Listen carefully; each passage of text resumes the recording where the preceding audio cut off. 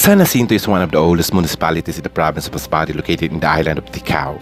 It is considered as the mother municipality of the other three municipalities situated in the island, namely Monreal, San Fernando, and Batuan.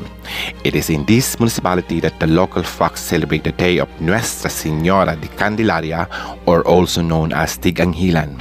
It may not be as colorful and as grand as the Atitihan of Aklan, Sinulog of Cebu, Cadayawan of Davao, and Ibalong of Bicol because of limited promotion and publication.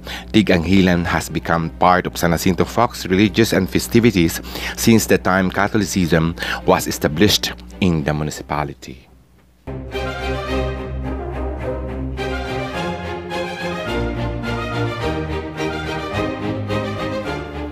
Yearly, San Jacinto folks from all walks of life would look forward to the gatherings of Angelitos and Angelitas.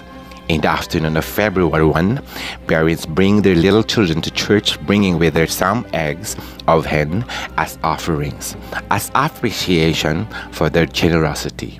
The priest also gives medals which the Angelito and Angelita will wear in the morning of February 2.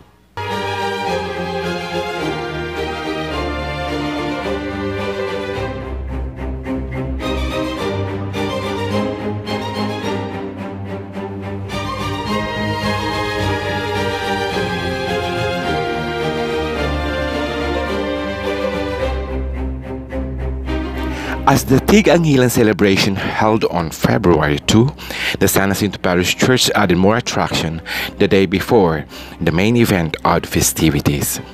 Let's watch this.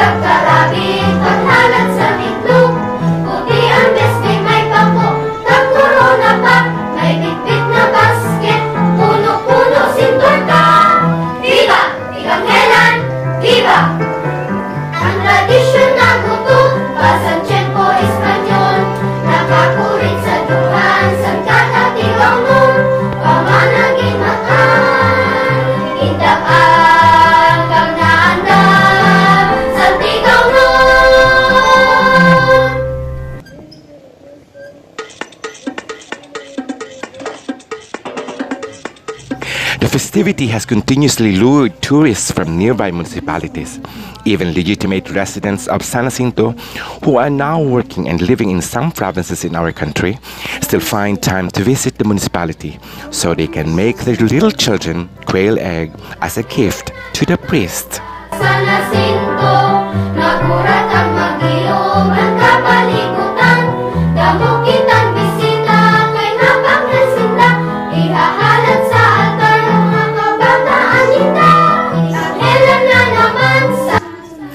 Gloved in white clothes and crowned with flowers made of papel de hapon, the children are brought to the church in the morning of February 2, bringing with their bread locally known torta and leavened bread, neatly arranged in the decorative native basket, and the big candles which they offer for a mass blessing. After the religious rite, these things are kept for future use to their younger brothers and sisters when they participate in the same religious ceremony. Viva! TIG-ANGHELAN! Viva! Ang tradisyon na gusto pa sa tiyempo Espanyol, nakakurit sa duha sa kalating aulun, pamanakit mata, tindak ang kaunaan sa tig-aulun, TIG-ANGHELAN na naman. Following the Gregorian calendar, researchers rated that the 40th day after the birth of Jesus Christ, on December 24, falls on February 2, which is the day of the celebration. TIG-ANGHELAN na naman sa San Jacinto, magurap at mag-iyog ang kapalit.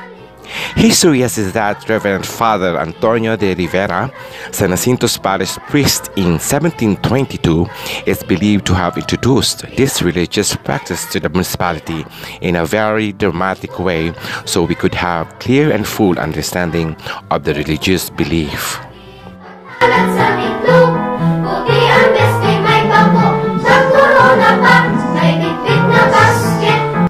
Candles are seldom lighted, only during a special occasion. Beliefs also have it that these are used to drive away bad spirits. The melted parts are also used to cure snake bites and skin diseases. Ang kaunaan sa tig-aulun.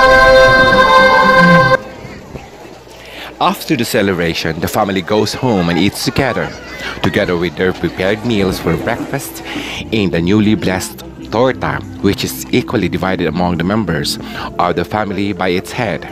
Part of the bread is given to their neighbors or their relatives and friends in the farm. Farmers are believed to have a good harvest if crumbs of torta are mixed with their seedlings.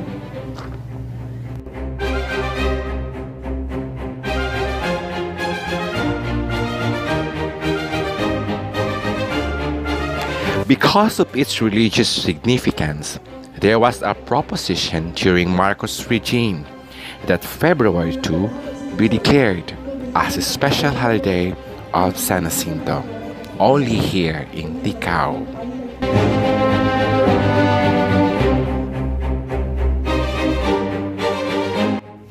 The TIG-ANGHELAN celebration here in San Jacinto, Masbate is based on the presentation of child Jesus in the temple.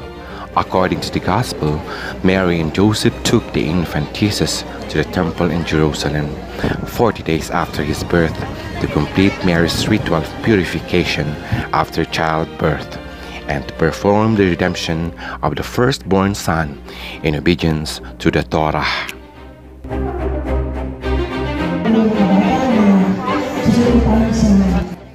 If this is realized, who knows that this might become another frequently visited and attended festival in our country, and is asked through Christ our Lord and intercession of the Virgin Mary. Thank you for watching. Please don't forget to subscribe.